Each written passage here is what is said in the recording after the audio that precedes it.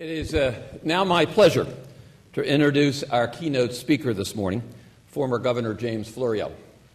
You have his bio in the program, but I would be remiss if I didn't take a second or two to speak briefly about him before he addresses you this morning. Governor Florio has spent most of his career in public service and is an authority on environment and energy issues. He served in the U.S. Congress for 16 years, from 1974 through 1990, during which time he authored the Comprehensive Environmental Response Compensation Liability Act, known as the Superfund Law, and was chairman of the House Subcommittee with jurisdiction over environmental matters, where he was involved with drafting or passage of almost every piece of federal legislation related to the environment. Jim Florio served as governor of this state from 1990 through 1994. And as governor, he was responsible for signing into law the Clean Water Enforcement Act and championed the environment throughout his tenure as the governor of this state. Unrelated to environmental issues, but in my opinion equally impressive, the governor was instrumental in landmark state policy decisions involving school financing, welfare reform, healthcare cost containment, and the extraordinarily difficult and courageous decisions involving the ban on assault weapons and major tax policy initiatives that significantly improved the state's financial situation. Governor Florio is the founding partner of the law firm of Florio, Peruzzi, Steinhardt, and Fader, and was the founder and CEO of Expand, an asset management company here in the state. The governor is also a senior policy fellow at the Blaustein School of Planning and Public Policy at Rutgers University, where he teaches courses in executive and legislative policy making and decision making, all related to public policy. On a personal note, I had the honor and the pleasure to work for the governor as his budget director and comptroller. I remember when I interviewed for the job, I was a holdover from the Kane administration. The governor ended the interview with the uplifting comment, "Well, I think I'll take a chance on you, Rich." Well, I'm sure glad he did, and I found the governor, of course, to be a person of great knowledge, critical judgment, a person who is wise and savvy, and most important, a person of highest integrity and a really nice guy. Governor Florio has a long-standing commitment to the issues of sustainability and the environment that we are discussing here today. So without further ado, I'm going to introduce to you Governor James Florio.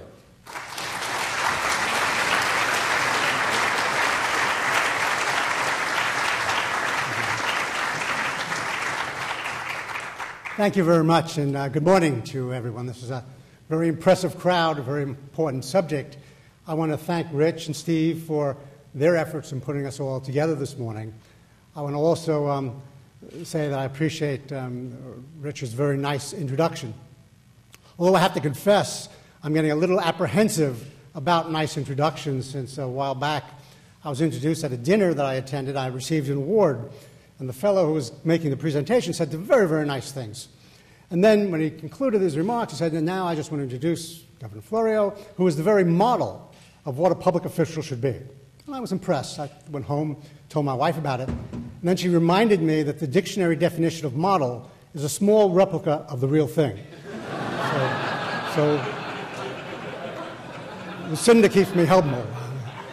But I want to also just share with you very rapidly a story that is real and occurred yesterday. And maybe some of you can identify with this if you've had occasions to be speaking before groups. Rich, courteous as he always is, provided me with an advanced copy of his introductory remarks that he just gave, which was fine. I got them, and I read through them last night, and as I'm reading through them, I'm becoming terrorized. I'm frozen in fear, because he's introducing me, and he's saying how we're going to spend a lot of time today dealing with Homeland Security and emergency response capability. I said, I have clearly screwed up. But I found out later that he sent me inadvertently a copy of the last forum's opening remarks. So we're all ready to go on the right topic today. Let me first of all make the observation that longevity has some versions, not many, but a couple of virtues. And when I say that, I calculate roughly that I came into government in 1969 when I was elected to the state legislature for the first time. That's 40 years ago, which is very troubling for me to appreciate, but the fact of the matter is there are some virtues for longevity. Not many, but some virtues. And one of them is the whole idea of having some perspective on things. By virtue of being around, you can get some perspective and get a sense of how things are changing, how things are not changing, as the case may be. And what I wanted to do is to share with you today some observations about some of the changes related to the topic that we're talking about through the course of this whole day. And I think it's my main mission to provide you with some context in order in which you can evaluate the things that are said by the very esteemed panels that will be taking place today. And I think one of the fundamental concepts of sustainability, a very important one, is to see if we can strive for sustainable prosperity. And one of the models for achieving sustainable prosperity is an attempt to try to bring into balance the three variables that are absolute and necessary components. One, of course, is growth. We want to have growth that generates jobs, revenues, ratables. A second variable is having the energy necessary to fuel that growth. That's a very important component of sustainable prosperity as well. And third, and unexpectedly for some people, is environmental sensitivity, so as to make sure that the growth is sustainable. The history is full of examples of where we've had environmental insensitivity and had intermittent or episodic growth. Strip mining, wasteful water practices, a whole bunch of other things. As I said, strip mining is one of the ones that's most important, but clear-cutting of forests, that's been a source of unsustainable growth as well. I think it's very important for all of us to appreciate the fact that equilibrium is not easy to achieve in having those three variables in balance. It's not an easy thing to do, to have growth and energy and sustainable environmental sensitivity in balance and equilibrium, and because it's not a static situation. As times change, things will change as well. The quest is even more difficult in times such as this. And this is a point I want to develop a little bit, that these are not normal times. The fact of change being a constant is sort of a cliche. But there are those periods of historic transformation that are somewhat disruptive. For the history students in the audience, we think of the end of the 19th century, the beginning of the 20th century, when we went from being an agrarian economy to an industrial economy. There's a wonderful book, that, particularly for the people from Columbia, Richard Hofstadter, The Age of Reform, talks about the trauma of those times. These are times like that in the sense that they are changes that are taking place that are rapid, they're dramatic, and they're extremely complex. And I think what we know about such times is there's great dislocation, there's great stress, there's great anxiety for times such as these.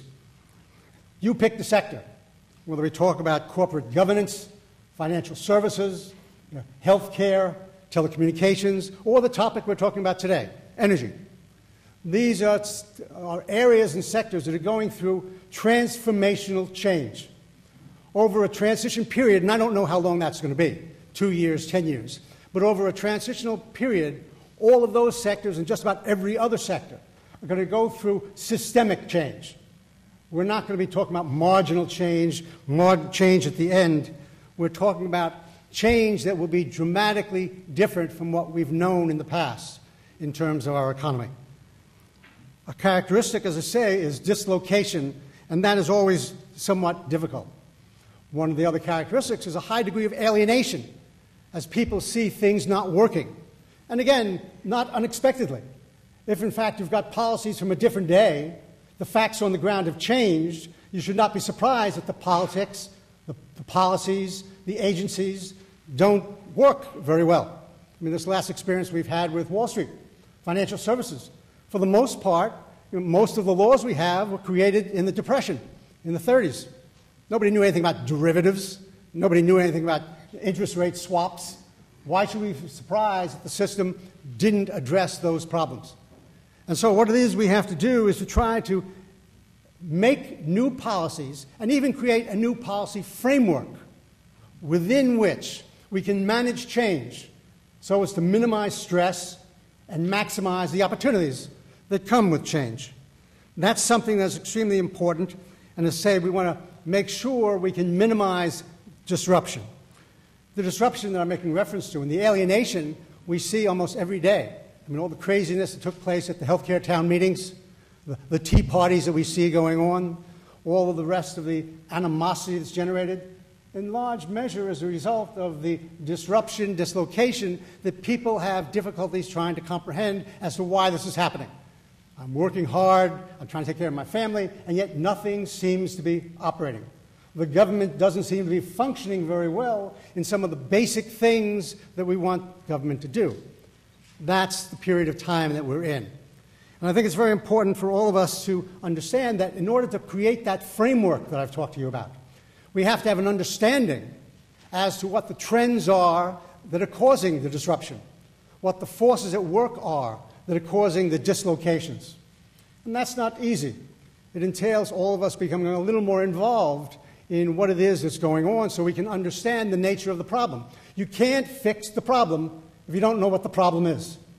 There are no answers if you don't know what the questions are. So I think today's forum, obviously, is a good example of efforts to try to get to a better understanding of what the problems are. In the energy policy area, we have only recently started to focus and appreciate the need for a new energy policy. I was astounded when I found out what the scope of activities are at US DOE when I was on the Secretary's Advisory Board during the Clinton years, because the resources are almost exclusively devoted to cleaning up nuclear waste. I mean, that sounds like a strange thing, but it happens to be the fact.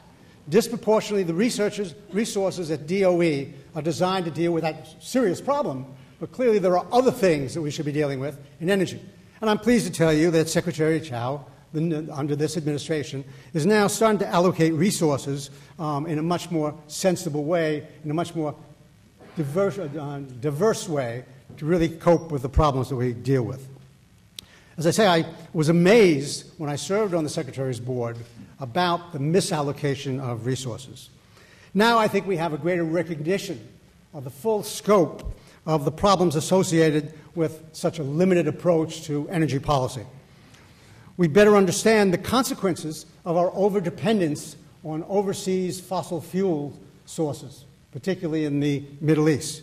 We have an understanding now it has defense ramifications in terms of defense budget, foreign affairs inclinations being involved with the Middle East.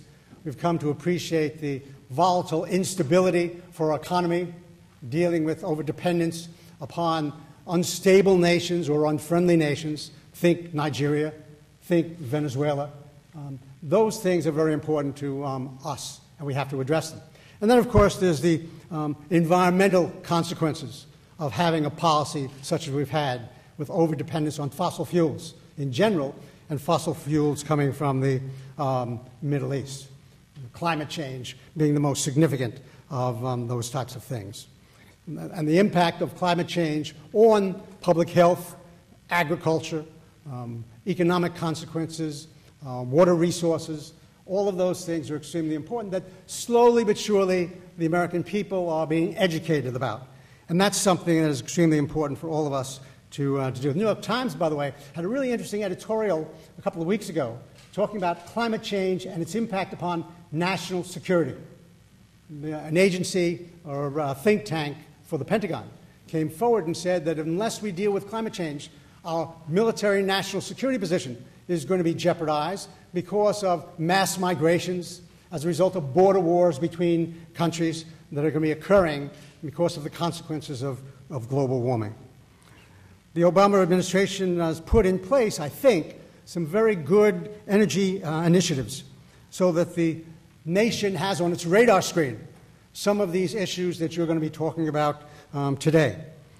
I think it's important to appreciate that the stimulus bill that was made reference to, the cap-and-trade legislation, which is hopefully working its way through the Congress, alternative energy tax credits, investment tax credits, producer tax credits, are all evidence of the good intentions to try to put on the front burner these agenda items that we can focus on, and we can start to learn the dimensions of these problems to start then working on remedial actions. I think it's important to also appreciate the fact that Washington is very important to all of our deliberations. But as the bumper sticker says, we have to think globally and act locally. And that's what today, in some respects, is all about. I'm very proud of the fact that New Jersey has been in the front ranks of trying to focus attention on the issues that we're talking about today. And it's actually done a very, very good job. The Corzine administration has updated our Energy Master Plan, the first time since I was in office, 17 years since the Energy Master Plan has been updated.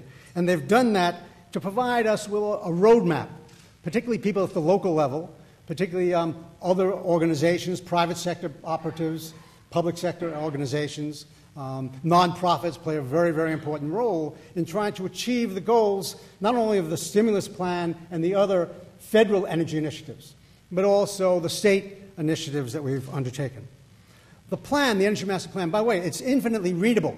For those of you who have access to the master plan, I would urge you to read it because it does have lots of good things that are good ideas and will give us great guidance. I've heard someone describe the plan as a three-legged stool. The first leg is to design policy for conservation and efficiency. Extremely important. The easiest part, makes the most sense, most cost-effective initiatives can come out of that. The second part of the policy is to maximize alternative energy sources, clean energy sources. And the third part is to be able to provide us with adequate baseline capacity for energy to be able to use that energy for the ultimate needs of our growing, vibrant state economy. I think it's important for all of us to understand that this document, the Energy Master Plan, will provide us with guidance for legislative as well as administrative activities for the state of New Jersey, and guidance for those, I suspect many in this audience, who are involved in organizations that want to go forward providing for sustainable prosperity on the basis of good energy sources that will be there when we need them. I want to briefly tick off some of the legislative and administrative actions that have already taken place in New Jersey that highlight things that we can be doing and should be doing to achieve the goals of the Energy Master Plan, which I think are compatible with the goals of most of the people who are sensitive to the things we're talking about today all across the nation. I suspect many of you are aware of the greenhouse gas emissions RGGI program, the Regional Greenhouse Gas Initiative, which is the program that's been put into effect by a number of states in the Northeast, designed to reduce greenhouse gas emissions from power plant facilities. Well, in addition to that, in New Jersey, Governor Corzine has signed into law something called the Global Warming Response Act, which is the follow-up to the governor's previous executive order designed to have the most aggressive greenhouse gas reduction programs in the country. The goals are to reduce emissions to 1990 standards, 1990 levels rather, by something like 70%. And by 80%, by the greenhouse gas emission goals for 2050 is 80%. And the significance of the law is a supplement to the RGGI system, because the law deals not just with power plant emissions, but with all substantial emitters of greenhouse gases. And the system is, in response to the law, by the way, DEP has put forward an action plan for global warming. And the state is going to have now a roadmap as to how to achieve those goals. On the RGGI program, the governor's efforts to implement RGGI have been very, very successful. We have an auction process that yields substantial amounts of money. I think it's twice a year now. And the program that we've used in New Jersey has been designed to finance the clean energy program. That is to resources from the auction are used to particularly focus on energy efficiency for commercial and industrial industries. We've been able to focus on combined heat and power initiatives, which is a very, very cost-effective way of generating energy, largely with natural gas. But I'll talk a little bit more about that later on. We have assistance for energy customers financed out of the resources for the RGGI auction. And we have a whole host of other programs that are being financed out of this. And I suspect the other states in the region that are part of the RGGI program are likewise going to be using those resources to achieve the energy goals that we're all pretty much signed on to. We want to also reduce energy consumption. This goes to the first leg of the stool that I spoke about earlier, energy efficiency and energy conservation. We have in our state a program that we call the Clean Energy Program. The BPU, the Board of Public Utilities, the regulatory agency in New Jersey, has budgeted $1.2 billion from 2009 to 2012 to support our clean energy program. The majority of the money supports energy efficiency investments. This, by the way, is something that the private sector signs on to with great diligence, because clearly the private sector understands energy efficiency entails reducing costs. Reducing costs entails higher degrees of productivity. Higher degrees of productivity result in greater degrees of competitiveness. And in the international global arena that we are in this day and age, competitiveness is the be-all and the end-all in terms of goals for the private sector. The Clean Energy Program, by the way, in New Jersey is also funded by New Jersey ratepayers to assume societal benefits and to make sure that we provide clean, renewable sources of energy for all of our people. During the first 5 years of this program in New Jersey, we have achieved some very, very noticeable accomplishments. I want to tick them off. 100,000 homes have received energy efficiency improvements. Almost 5,000 businesses have received energy efficiency support as well. Nearly 16,000 new homes were built and certified by New Jersey's Energy Star program. That's 20% of all the new homes that are built, and we're looking to expand on that percentage. More than 4,000 schools, businesses, and residents installed renewable energy systems that will generate clean, emission-free electricity and reduce energy costs over the years to come. In 2008 alone, the investments from the Clean Energy Program resulted in enough energy savings to provide energy requirements for something like 80,000 homes in New Jersey, and the natural gas needs for approximately 5,000 gas-heated homes as well. We are involved with utility investment in the energy facilities. In response to the governor's programs, particularly the governor's Economic Assistance and Recovery Plan, that's New Jersey's stimulus plan. In response to that, we have been in contact with a number of the utilities, particularly PSE&G, New Jersey Natural Gas, South Jersey Gas. Those companies have been particularly responsive to the governor's program, where he called upon utilities to invest in energy efficiency and energy infrastructure to create jobs. They responded to this program very well and will invest some $225 million over the next 18 months, creating 1,000 direct jobs as a result of that initiative. So we in New Jersey are very fortunate in having a utility industry that is particularly sensitive and is particularly responsive to the public interest. Another initiative of the governors in our state was to sign legislation that provides schools and municipalities with alternative methods of financing energy efficiency and renewable energy projects. The bill allows schools and municipalities to enter into 10 to 15-year contracts on power purchase agreements. That's something that's extremely important because in order to have stability, to ensure private investment coming into you've got to be able to have long-term contracts. And that is something that's an important insight for all of us to have as well. The major problem in some respects for renewable energy projects is not technology. It's financing. How it is that you go and induce private sector investment particularly so as to be able to give them the certainty and the security that their investments will yield sufficient dividends down the road to induce them to be part of the whole process as well. Renewable energy, again, that's the second leg of the stool that I spoke about. Renewable energy, through our Energy Master Plan, is very much aggressive in New Jersey.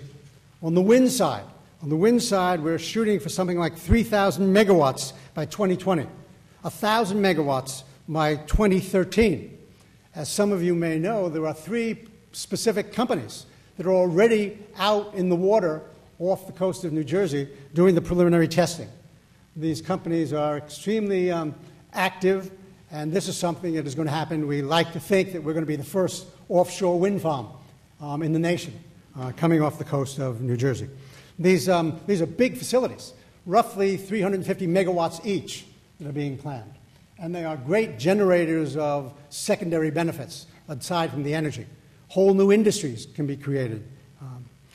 I want to say that on the solar side, we take great pride, we think, in leading the country. That I guess we're second to California in total investment, total action, but we're first per capita in the nation.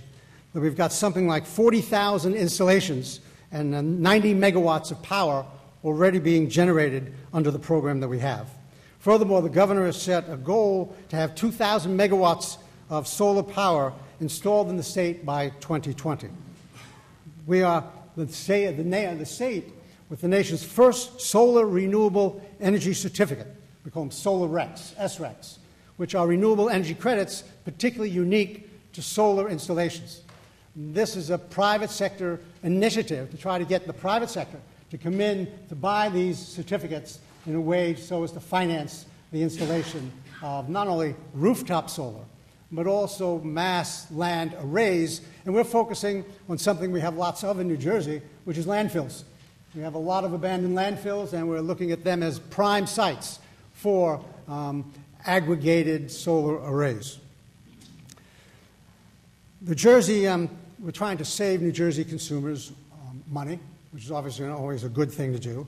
The master plan spells out a very creative, comprehensive energy strategy to reduce the amount of money the consumers will be spending on energy by reducing the amount the consumers will use. It's obviously a trade-off. Rates may go up, but to the degree you can reduce the usage, on balance, we're hopeful this will be a very big help to consumers around the state. What we're doing is developing some 1,500 megawatts of cogeneration.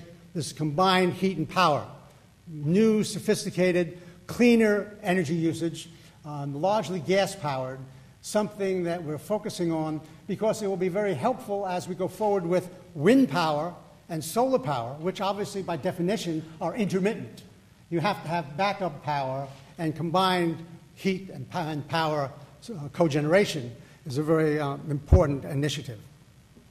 We are also seeking to stimulate our economy by ensuring the reliability of our utility system. In April of this year, the governor's economic stimulus plan that I made reference to, the BPU approved utility infrastructure programs as part of that whole initiative and approved spending proposals for 5 of our large utilities: Atlantic City Electric, Elizabethtown Gas, New Jersey Natural Gas, PSE&G, and South Jersey Gas Company. The programs that were approved will result in some 1,300 new hires and approximately 14,000 new indirect jobs. That is to say, the BPU authorized the expenditure of these companies' private sector monies into infrastructure improvements, which is a great economic generator of jobs and revenues. The cogeneration development I've spoken to you about is a major goal. We're providing incentives to move to cogeneration. For example, the funds will provide $450 per kilowatt rebate to those who become involved in cogeneration initiatives. It's also in line with our whole idea of having distributed generation around the state, so not to be overly reliant upon mass energy producers, rather to have microgrids created so as to be able to have smaller generating facilities where appropriate. Currently, the state has over 3,000 megawatts of cogeneration. We're anticipating increasing that in the next number of years by 50 and that is a good thing as well. Smart grid development, that some of you have been following. We're working with the electric utility companies to identify the appropriate technologies, to develop pilot projects to determine the effectiveness of these technologies. Demand response, demand management initiatives are all ways of building into the system, in some respects, automatic stimulators. One of the problems we have in New Jersey, that I suspect everybody has as well, is peak pricing. When there are peak periods, prices go up for everyone. That's a serious problem. We in New Jersey have a unique problem, and that it's a problem with a great resource, the Jersey Shore. The Jersey Shore in the summer, when towns in the winter that have 3,000 people have 40,000 people, is a time when all the air conditioners go on and peak pricing becomes a very serious problem. So we're very interested in having smart growth, smart meters, other types of initiatives that will allow us to better manage our energy. And lastly, let me just talk about job creation, which clearly is something that we all feel very strongly about, particularly in these economic times. In New Jersey, our Department of Labor and Workforce Development has developed industry-recognized job training programs for green jobs. I also am associated with the Heldred Center for Workforce Development out of Rutgers. We recently held an all-day forum, and we had people from the utility industries in, as well as a number of other people, and it was just interesting how hungry the utilities are for future employees, that because of demographics, because of retirements, many of the jobs that are currently there and will be sustained are going to need people to be trained for linemen and other types of jobs that are going to be ongoing. But even more importantly is we need somebody to start training the people for the jobs of the future. You know, wind turbine technicians, solar installers, workplace auditors. Someone's got to go be training those types of folks. And in New Jersey we have some very, very good programs that we've put into place. One variation of the program, we're trying to do a lot of urban-oriented training. So provide job opportunities for the folks in the urban areas who have disproportionately high unemployment rates. We have the program, one of the programs we have is one that will qualify some 300 qualified workers by the end of this year. After their training is up, the participants will in fact go work in industry positions that have already effectively been promised to them. And the Department of Labor is going to provide for on-the-job training for the first 6 months with 50% of the minimum $15 an hour wage paid for by the state for that initial 6-month training period. So this is something that makes a whole lot of sense. Let me conclude by saying that this is a very important project that we're talking about. All the cluster of things that I focus upon are really going to determine the well-being and the economic health of this nation. So when the President talks about health care and energy being important things to deal with not only the current recession, but deal with the problems of the future, I think he's very much on target.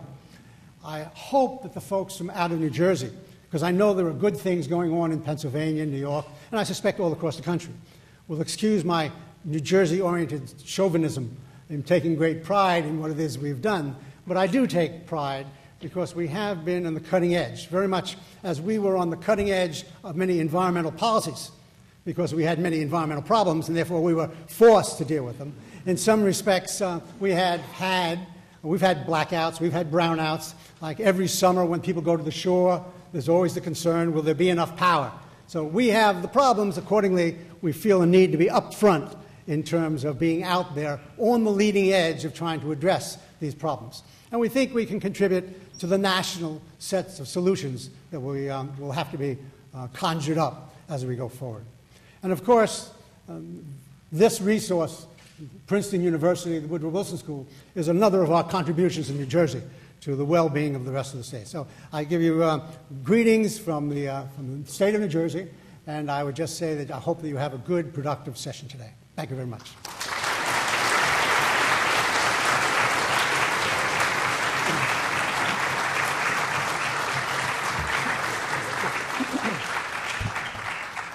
We have a few minutes for questions.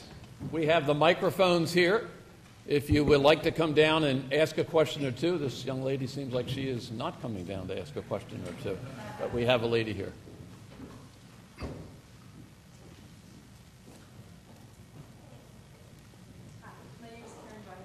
recent graduate of Woodrow Wilson School and a citizen of Pennsylvania. From a purely objective point of view, New Jersey is a very good model for the states in this area.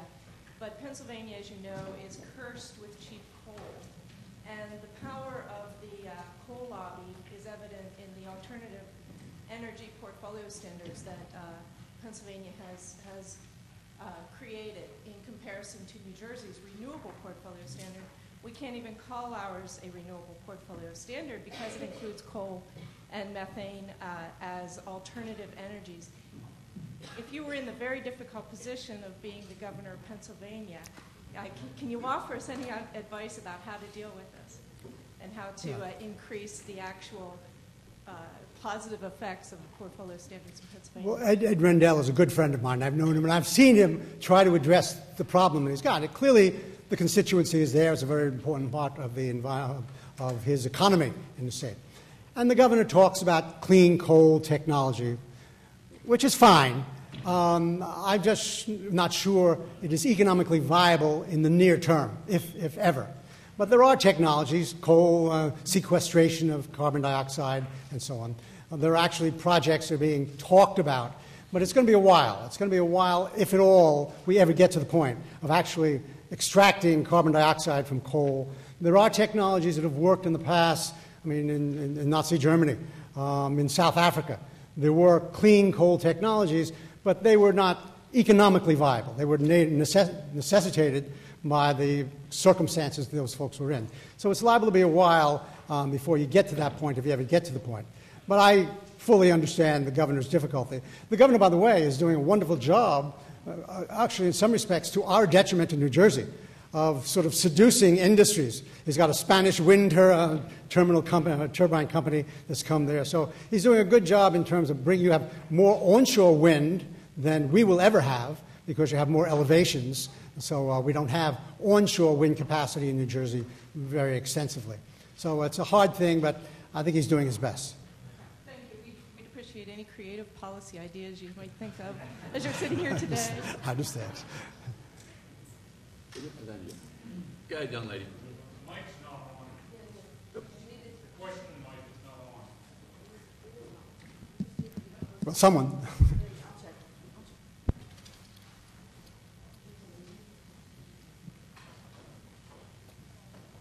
Sorry. All right, why don't we go over here while we're... Yes, sir. Good morning, Governor. It's really an honor to see you again. It's been a few years since I met you the first time down in Camden, New Jersey. You came to the work group many years ago. It's really good to see you. I didn't expect you to be here. I'm honored to see you this morning. My question in particular is concerning the urban training for the utilities programs. What programs, can you be more specific with that? Are you familiar with any specific programs that the utilities are up and running or looking to implement for the urban training pieces? Well, there are specific programs. I mean, the Department of Labor in New Jersey has got urban-oriented job training programs. Those 300 people that I made reference to that are in a program right now, by the end of the year will be qualified to go in and particularly do energy audits, evaluating the capability. There's new software that's out there establishing baselines for energy use, so that there's even proposals that provide cash discounts or cash benefits. Connecticut has a renewable energy credit for conservation. And urban areas are clearly particularly susceptible to being able to bring about efficiency. The density of the housing allows more ability to, on a per dollar basis, extract conservation benefits out of those programs. Are they realistic numbers as far as being able to meet the needs of the urban context as far as the dollar costs? Oh, no, I think there are realistic numbers that can be achieved there. And the utilities know it themselves. PSE&G particularly has a very aggressive program. Since they cover Camden, Newark, most of the big cities in the state are covered by them, I would suggest that you reach out to them and they'll give you some information. Oh, I certainly will. Thank you. Thank you. Ma'am? Governor, my question is Can you speak up a little bit? Oh, I think that's better. Okay. My question is about one thing that I thought maybe was missing from the long list of impressive list of initiatives in New Jersey, and that's public transport. And I was wondering if you have any thoughts on getting more public transport in New Jersey. It seems like it would need not only investments, but also some kind of mind shift potentially. I'm not sure I can. About public transport. And Public transport, transportation. Is there any plans, or if you see it developing in the near future, since it takes probably mind shift, not just investment? Well, you're correct in saying that the Energy Master Plan really did not address transportation. The Transportation Department is working on a supplement to the plan, because clearly we all understand mass transit is a great energy conservation mechanism and is good just to avoid congestion and aggravation for all of us who are tired of the 2-hour commutes that we have. But New Jersey has been actually fairly good over the years in trying to claim its share of the federal largesse for mass transit. The difficulty, of course, is that our whole being has been determined by our position between Philadelphia and New York. So if you're going that way, it's okay. If you're going the other way, you have a serious problem. But I think there are proposals now. I don't know how many of you travel on the 78 corridor in the morning. It's a large parking lot. There's actually a proposal to restore rail service that was there 30 years ago. The rights of way are still there. There are proposals to restore rail service from New York up to Phillipsburg. And that would be a very, very good thing. But you're right, mass transit. I'm pleased to see the Obama administration is looking very seriously at corridor projects, saying that the ideal corridor is the one we are in, that is the Boston to Washington corridor, and Amtrak's best service is provided on that. But there are lots of other corridors, Detroit to Chicago, San Diego to Los Angeles, and there's money in the stimulus plan for that type of initiative to be undertaken. Thank you. Governor, my name is Fred Profeta, and I am chair of the Mayor's Committee in New Jersey, Mayor's Committee for a Green Future. I represent Maplewood on that group. My question is this. You correctly mentioned, explained the central role of solar RECs in incentivizing renewable energy in New Jersey. How solid do you think the future of that device is in New Jersey, and do you think it may be replaced by something else in the future? For example, in Europe, as you know, they use feed-in tariffs, which is a more direct method of incentivizing. Ontario, Canada has that. I think Florida is considering that, California also. Where do you see the future of this sort of incentive? Well, the solar problem, or the solar opportunity, has been largely that in order to induce people to go forward, the approach has been largely to put cash up front.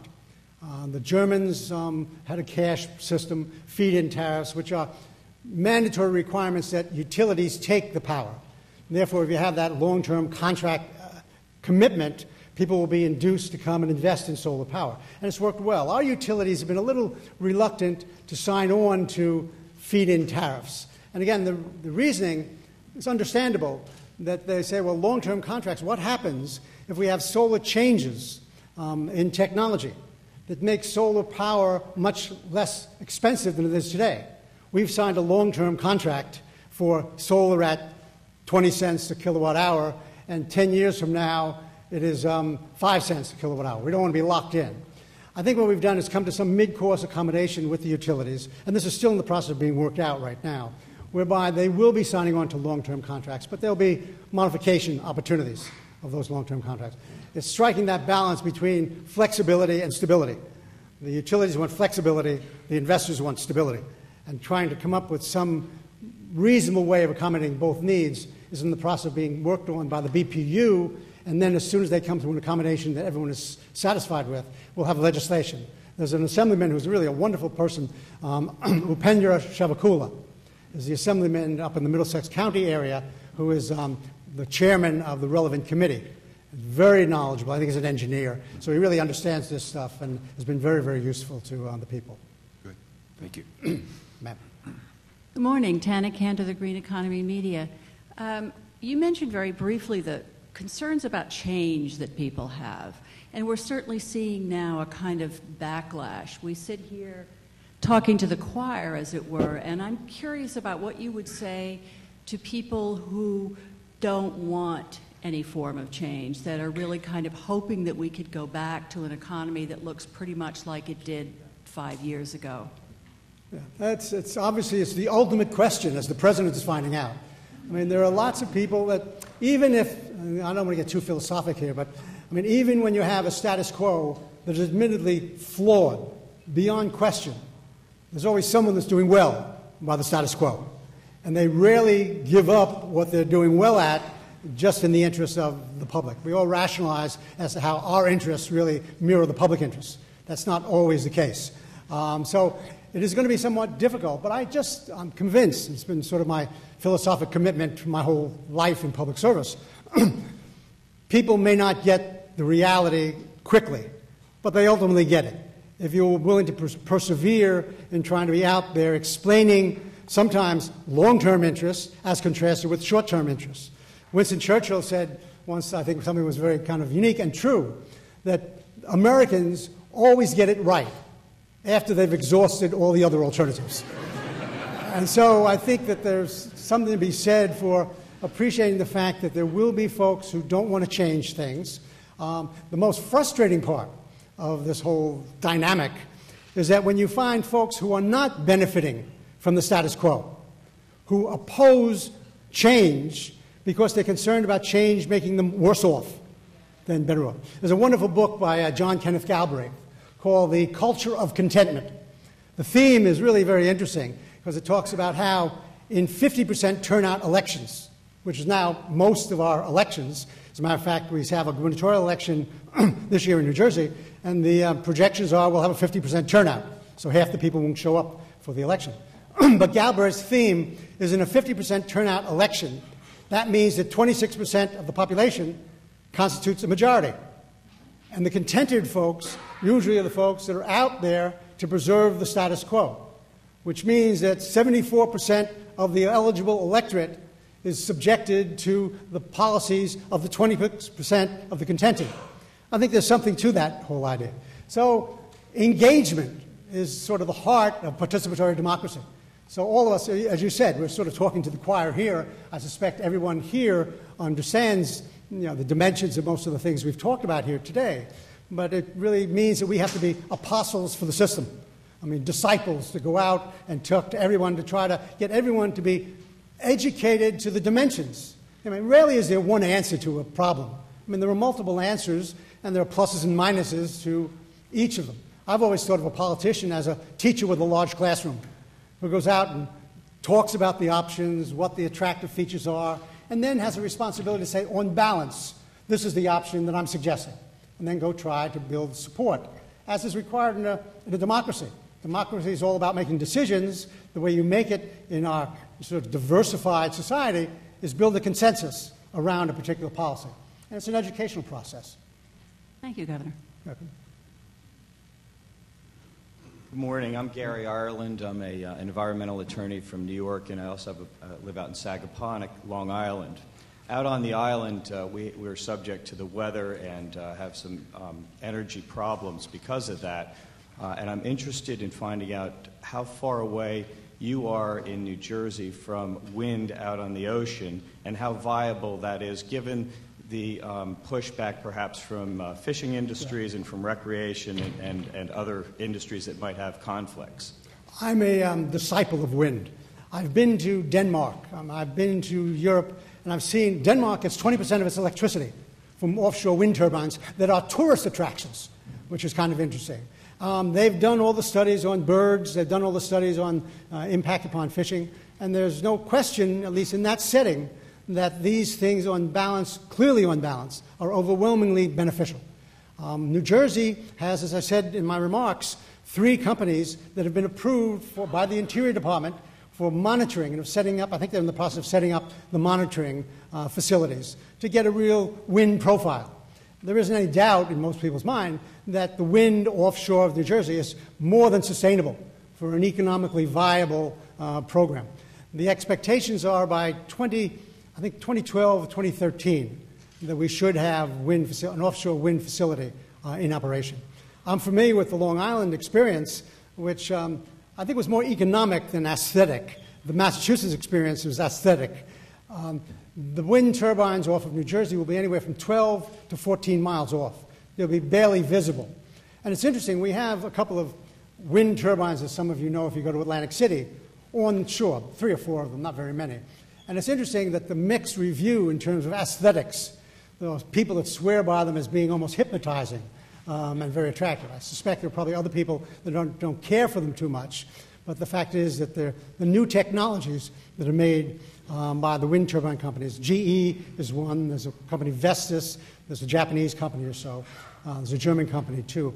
The new technologies are very efficient, very quiet, and as I say, with appropriate placement, they can be out of sight. Thank you.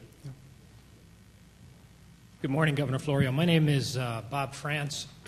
I'm the Vice President for Environment, Health, and Safety for Tyco International. Sure. And I have both a comment and a question. And my comment, and it relates actually to the question you just answered, is there was a recent piece in Nature about, with respect to alternative energy and the amount of land that it consumes in many cases, whether it's wind, solar, biofuels, all of those require a large amount of land to be able to prosper and be able to produce the energy. Sort of the question piece of this relates to many areas of the country that are trying to site new facilities, whether it be a small solar installation on a rooftop or a wind installation in someone's backyard, find that the individuals proposing to site these installations find that local opposition prevents them. Many of the zoning laws, in some cases, are even being structured in a manner to prevent them because of the issues associated with aesthetics and those sorts of things. And I'm wondering, this gets to the question of balance and democracy and all of those issues, but I'm wondering what your thoughts are on that, and are there some ways to both encourage individuals and even, in some cases, larger installations of these kinds of alternative energy, while still obviously respecting the interests of the parties who surround them? My experience, at least in New Jersey, and actually in some of the other states that I've been in, is that the whole NIMBY syndrome really is not as prominent in the siting of alternative energy systems. And the more people are starting to have them, particularly solar, the more people are inclined to actually think that there's something that they want to have. Not only in terms of their actually energy costs, but as almost part of being relevant to the new realities. On the wind side, we have people who like to put up individual wind facilities in their backyard. I'm not sure that there's a great future in that, not only from the standpoint of the neighbors, but also the economic viability of single wind turbines for your house. I think what you have in some areas, Pennsylvania being a good example, when you have good locations that have more space than New Jersey has, at elevated heights and some more remoteness, you have the opportunity for wind turbine, on-land wind turbine facilities.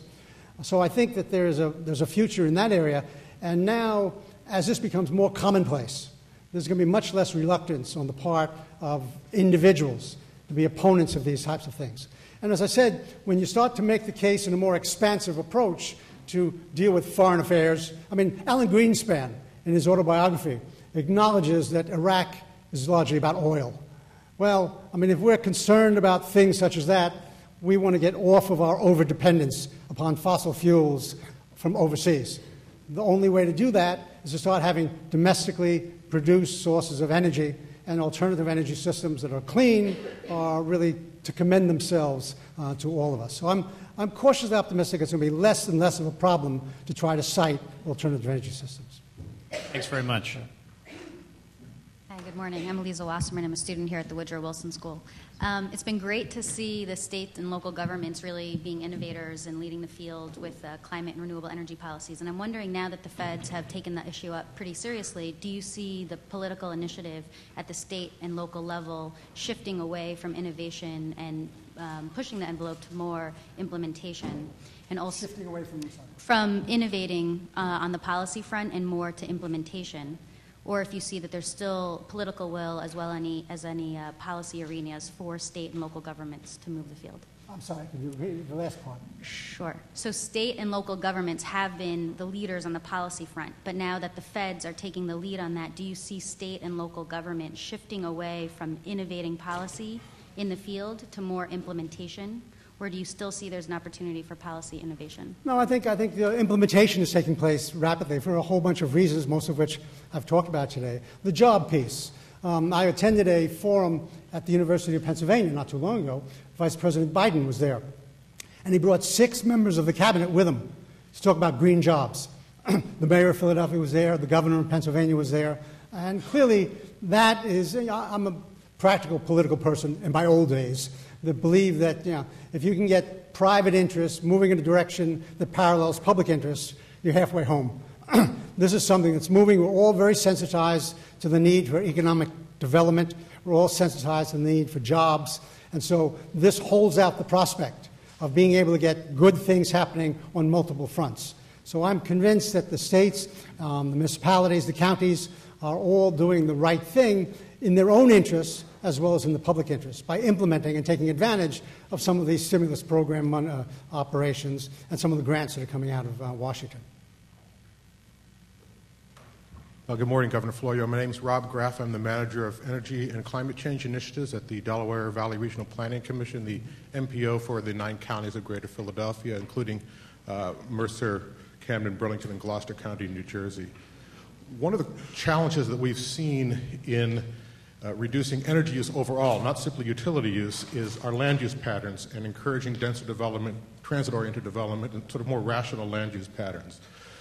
Given that Pennsylvania and New Jersey both have home rule and local land use control, what legal and constitutional changes may be required to actually reach the governor's 2050 goals, which require a lot of land use changes?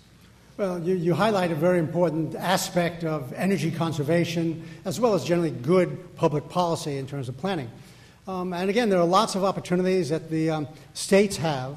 For New Jersey, and I'm very proud of this, New Jersey has designated a good portion of our state as areas that are not going to be developed. So the Pinelands is 20% of New Jersey. Most people don't know that. It's 1 million acres, that's 20% of New Jersey, that is highly restricted in terms of what you can do in those areas. The Highlands is another area that's something like 800,000 acres. And we've held those areas in open area because we want to be able to have good planning, water recharging areas and things of that sort. But it also happens to be driving growth to the more densely populated areas, which is highly desirable for rehabilitation of our urban areas, but also for purposes of energy efficiency and all the other benefits that can come. I was with some folks last night, I don't know how many of you are from New Jersey here, but the whole tier of municipalities up in the north east section of our South Amboy, Perth Amboy, Carteret, Rahway, Sayreville. These are all sort of blue-collar towns, old industrial towns that looked a little shaky up until a couple of years ago. But now they're building $1 million condominiums. Now, obviously the recession has inhibited that a little bit. But as soon as we're out of this recession, I think that's going to continue because folks are getting tired of the 2-hour commute. People, if you give them public safety, give them good school systems, they'll move back into those areas. And those towns already are starting to get revitalized. The benefits on the energy scene, the question before about mass transit. All of those towns are going to have mass transit facilities that are tremendously improved over the good ones they have even now. Ferry service from South Amboy into Manhattan. We're improving our train system in that area that people already use well. So good land use planning is a very important and vital part of energy conservation as well as a host of other things.